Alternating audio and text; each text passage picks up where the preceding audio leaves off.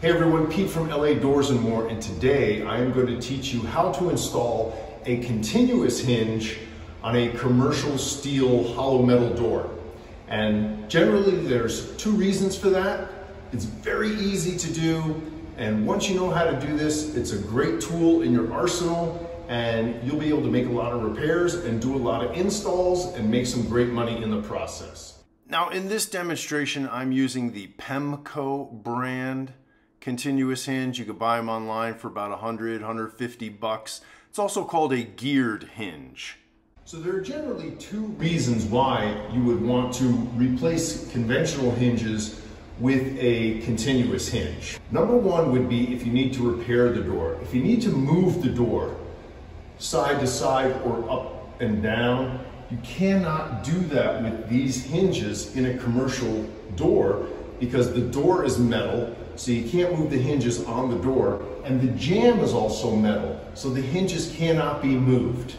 So in that case, you would get rid of these and install a continuous hinge, and then you can move the door around. The second scenario would include what we are going to do today. You need to replace the door like we do, and we could not find a door that had the exact same hinge locations as our existing jamb. So what we're going to do is remove the hinges and install the continuous hinge and install the door, and that's what I'm going to show you. And once you know how to do this, you'll be able to make a lot of good money doing it on your own. Step one is to remove the door and hinges. This one didn't have a door, so we're going to skip that. We're going to remove the hinges, and when you buy the continuous hinge, it generally comes with filler plates to cover these up. So we're going to get the hinges off, put on our filler plates.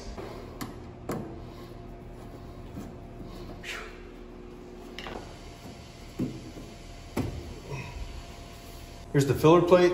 They go on here. You don't need them. They don't have a functional purpose, but they just look much nicer. It's more professional. If you wanted to go the extra step, you could even paint these to match your jamb.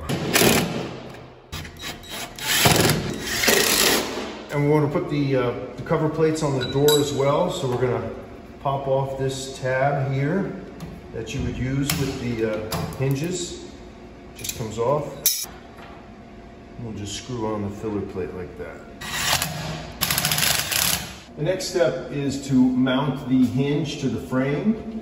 You can see my hinge is too long, and you want your hinge to be just a little bit smaller than your actual opening. So I'm going to cut this thing right here. So I would recommend using an angle grinder with a fine cut-off blade. You don't want to try to do these with a hacksaw or a reciprocating saw, because you need a very clean cut. You want to make sure this thing still works. You can see the insides. These are gears, and that's why you want a very clean cut there, because this thing still has to work. That's going to be fine. So you see I've got my hinge just below my opening, and the hinge is off the ground. Now you see this hinge has these bigger holes on one side, and just the small holes on one side. The small holes go into the jamb. These bigger holes go into the door, and I'll show you why later. You see where the hinge bends? You could actually bring this thing out quite a bit, as much as you have to. You could come all the way out here, but you don't want to go back there too far. See that? We've lost our holes. Ideally, I want the center of the hinge to be even with the edge of the jamb if I can. Can't always control that, but right there, that's going to be perfect. What I'm going to do is just mark a hole right here.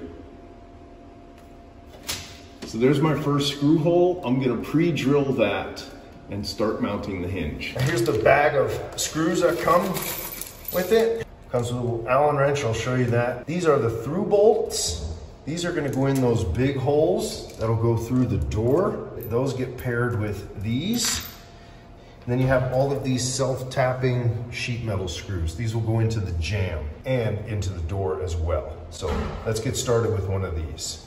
It's easier to pre-drill. Sometimes the self-tapping screws will go right into the metal. And sometimes there's concrete behind here. Sometimes there's just air. Sometimes there's wood. There's nothing behind here, so we can go right in with our screws. Now that that hole's in there, I'm gonna put the first screw in. Okay. With the first screw in, you don't have to check and see if this thing is plumb. It's forgiving, it moves around a little bit, but you want to make sure it's lined up with the jamb. I just eye it up, and it all looks pretty good. You wouldn't want it sticking out like that. You could tell that's obviously crooked, and you wouldn't want it way in there. So when I pull this out, you see that looks pretty good. So now that I know that this is where I want it, I'm going to leave that screw in, and I'm going to mark the rest of these holes. Now I could just leave this in place, put the rest of my screws in, or leave this in place and pre-drill them, but I don't want to risk getting paint or dust or metal stuck in this gear. So I'm going to take this off, pre-drill all of these, then put my screws back in. Now that I have my hinge in place and everything's working, I want to put the door into the opening and get yourself some shims, some wedges, because you literally want to wedge this door into position the manner that you want it. And then you screw in the hinge. Little trick I do is I got a little pencil mark here. You could use a piece of tape. That's the center of my strike plate. And I'm going to put a line right here in the center of my lock hole, because I want those to line up, or they have to be pretty close. So I know the top of my strike is there and the bottom of my strike is there. So my strike has to fall somewhere within there. I can modify this if I have to, but it's easier if they line up. Okay, so I just kick the door into place and I have the room. Obviously it needs to go up. It's rubbing here, it's not rubbing there. The door is actually going like this. And the good news is I still have plenty of room over here, so I can move it around. So since the door is going like that, I want to kick it like that. The first thing I want to do is get it up off the ground. So I'm going to put a wedge underneath here. So knowing that I'm going to have to lift the door up, it's best to put it in place with some sort of pry bar so you can do that. So I'm going to start over here at the hinge side. I just want to, I want to get like a 1/4 inch or so of space underneath there. And now I'm going to pull up this side and get it evened out. Remember, everything doesn't have to be perfect. We need the clearance so that the door works. And it doesn't rub, of course. We've got a nice even gap here. The whole door could even go over this way a little bit. My spaces are good. The door could go up a little bit higher. I don't want to look at my lock here. So I've still got room, because there's the top of my hole. So this whole thing could go up a little bit higher, because I want to get this up a little higher. Also, you don't want it too low, because you don't know when the door opens, you don't know if it's going to scrape over here or not. So I'm going to just raise it up a little bit more. See, now I've got a nice even gap up there. I'm going to put a wedge here. Pull that out a little bit. And that gives me a nice even gap here. And my lock is lined up. I look around, I got plenty of clearance on the bottom. When I look over here on this side, I do have a little bit of a gap between the door and the jamb. So this should work. So here's what I do next. I'm going to close the hinge. And I'm just going to put in a couple of the screws, like 3 or 4 screws. And that will hold the door in place for now so that I can test it. So double check all of our clearances again. Everything looks good. Let's put a screw in here. I don't need to pre-drill these, because I know with these metal doors, it goes in pretty easy. With the 3 screws in the door, that should hold it. You don't want to put them all in, because you never know. It might not work for some reason, but let's test it. So we'll pull this stuff out. I pulled the wedges out, the door did not move. It's looking good. So look at this. Uh-oh. Look at that. Little bit of rubbing right there. So, got a couple of options. What we need to do is lift this door up, at least another 1/8 of an inch. That's why you don't put all the screws in. You can also take the door off and grind it, but I don't want to do that, so let's reposition the door. So I got to get it up at least 1/8 of an inch. We know we have room here to move the lock up, and we have room up here. So what I want to do is get the door top up to here.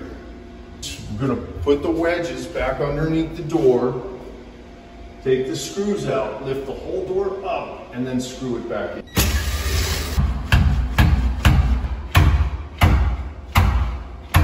So we move the door up higher, double check all of our gaps look good. I don't want to put the screws back into the same locations because it might go back into the old screw hole. So I'm going to use new screw locations. Now that's done, we'll check again. No more rubbing, beautiful. You don't want to feel any binding. It should be nice and smooth. And it should also be flush to the frame. In other words, the top shouldn't be sticking out like that, or the bottom shouldn't be sticking out like that. This is nice and flush. I can see we're good. We're going to put the rest of the screws in first, then we're going to put in the through bolts. These are self-tapping sheet metal screws. So they have essentially a little drill bit on the tip. So you can pre-drill these, but the skin of the metal door is actually very soft, so just push on them real hard, you can do it. In fact, even a 16-year-old girl could do it, and you'll feel it.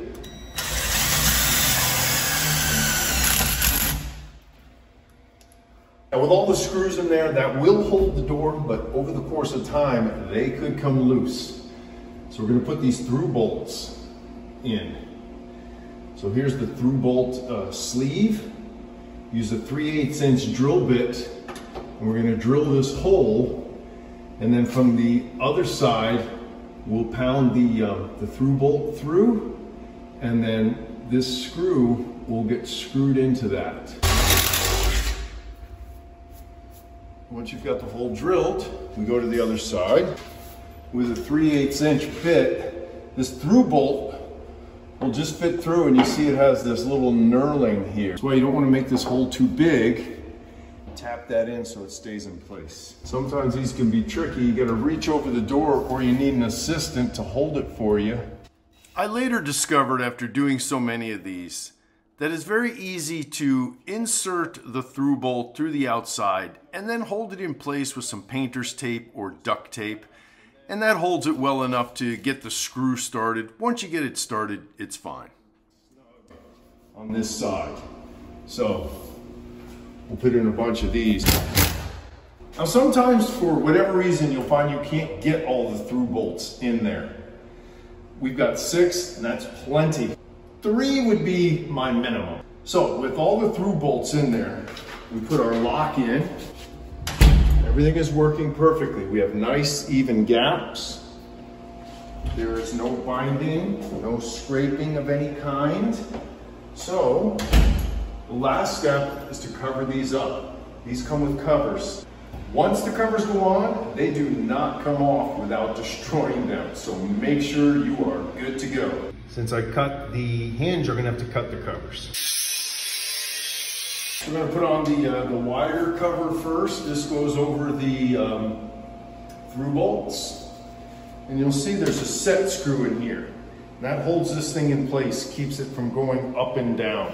So the set screw has to be facing away from the hinge so you can get access to it. So that's how you know which way it goes on. And then you see here, this wider edge and this short edge. This wider edge clips in first, and then this shorter edge gets pounded down. You can use a rubber mallet, or you can use some sort of banging block to hit that on. You have to hit it hard. Like I said, once they're on, they don't come off, so get it right. And you feel it click on there. Now you see, once that's on there, this thing can slide up and down. So I get it set using the Allen wrench that comes with the kit. I tighten it up down here. So with that set screw tightened, this thing can no longer move up and down, and it definitely cannot pop off. Now you have this thinner trim piece That goes over these screws where it's screwed into the frame. And this is symmetrical, so it doesn't matter which way you put it on. But once again, just hook it on one side. I just work it on the top first and get it even. And then just sort of work my way down again with the rubber mallet. And you'll feel it go into place. Storm just installed a continuous hinge. Show us how it works.